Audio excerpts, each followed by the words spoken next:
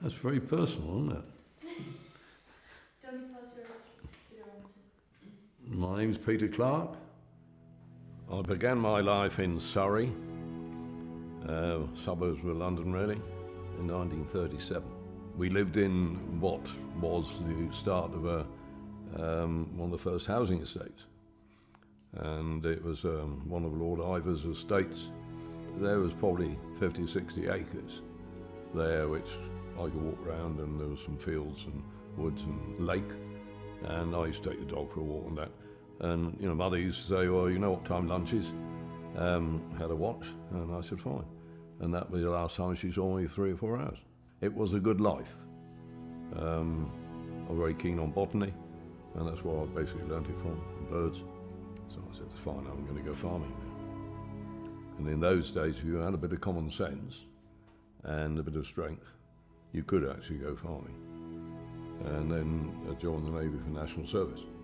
I didn't have to do National Service because we were in what we call a reserved occupation, which was mining and farming and forestry. But I wanted to see the world. And I was lucky I got on an Admiral's flagship, which was a cruiser, HMS Ceylon. I was on there for 2 years, and we visited 28 countries in 2 years. The slums, I think, were one of the things that got to me. You go outside any port, naval port, you get the poorest of the poor around the entrance dockyard. I think that really did quite subconsciously affect me, because I've always been careful, if you like, with food. You just don't throw it away, because these guys are desperate for it. And I think it was a very good education. I mean, all I wanted to do was go back to farming. It was a challenge for me, because none of my family, I think a great-great-grandfather had been a farmer sometime, but none of my immediate family were farmers. And they looked at me as a bit odd. And because I was working as a farm worker for nearly 10 years, living in tight cottages and being paid a farm worker's wage.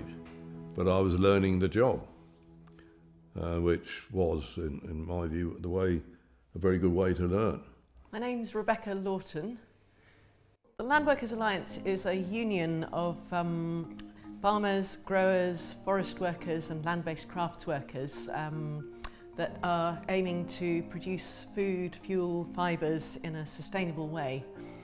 And so, yes, we're a union, and we also provide training. We do lobbying for political lobbying to try and get better policies and support for land workers.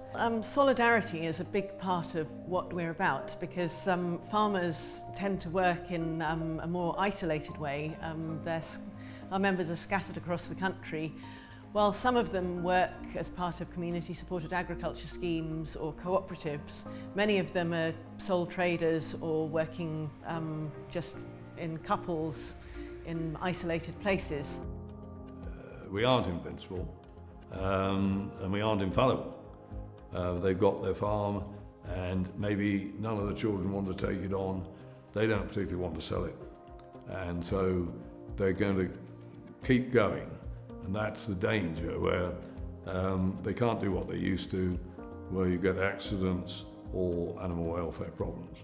And so they're seriously now thinking of trying to get some way to let the farmers retire gracefully without being kicked out. They're looking at it, because this is what is needed now, because A,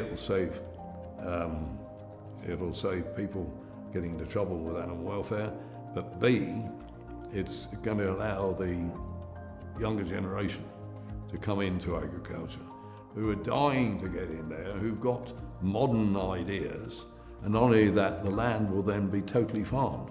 The land is not farmed properly. Quite often in rural communities, they might be feeling like there aren't many people who are sympathetic to their aims of sustainability and food justice.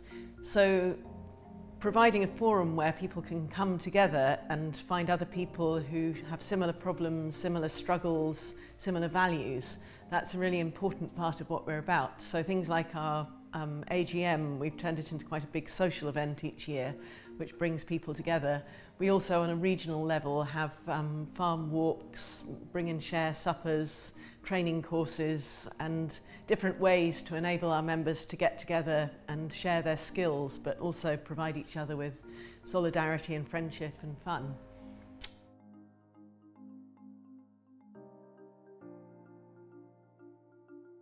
I'm really delighted to have been asked by the Prime Minister to return to DEFRA to lead the government's really ambitious agenda on farming, on fishing, on food, on the rural economy, and of course on protecting our natural environment. You've got the anomaly now where you're getting some of the advisors saying that the food industry isn't all that important to this country and farming is definitely not important to this country. Well, I mean, to me that is a completely mad statement. The person who made it has never been hungry and doesn't know what it's like to be hungry and deserves to go hungry, in my view. When you've got elements in a government, it doesn't matter what type of government it is, what persuasion they are, you've got them, farming is considered an expensive commodity to have in the country. Gordon Brown, Tony Blair said that donkeys years ago. It'd be cheaper to buy food from abroad. And actually at the time they were probably correct. But what they didn't look at was ahead. A lot of things need to change. Our food system is really not working in on many different levels. It's not providing the right kinds of food, and the right kinds of food aren't getting to everybody. There's a huge amount of inequality, so we've got the situation where we've got food banks in this country, but we've also got people suffering from illnesses of obesity and other dietary related illnesses. And then the food supply system is what we're concerned with, and it's not a sustainable supply system. For far too long we've been neglecting the health of our soils, our water, the biodiversity and the natural environment that we're producing the food in. So we need to be changing many of these things. At the moment we are importing 56% of our vegetables and 16.7% of our fruit. Now the fruit, there are quite a lot of fruits that you just can't grow here, like bananas and mangoes and pineapples, but they don't represent the majority of the fruit we're eating. We're also importing a lot of apples, plums and pears, and by growing a much greater diversity of apples, plums and pears, we could actually be encouraging people to get really excited about those and maybe eat fewer of the tropical fruits. And this would really help people to get excited about them. With vegetables it's a slightly different picture because most vegetables can actually be grown in the UK, so there's a massive import substitution opportunity.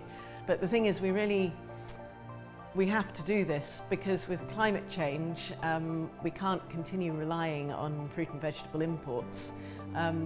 Lots of the countries we import from, Spain, Egypt, various countries in Africa, are actually in climate sensitive zones where water is going to be running short.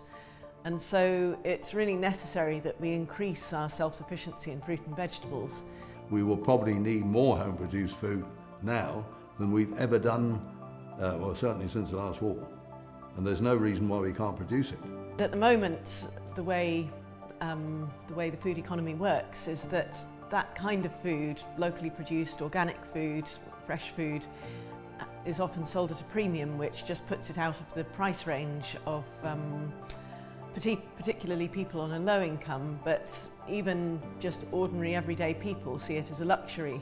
And one of the things that we're really keen to change is to ensure that sustainably produced food is actually everybody's right. So the right to food is very much at the heart of what we're doing.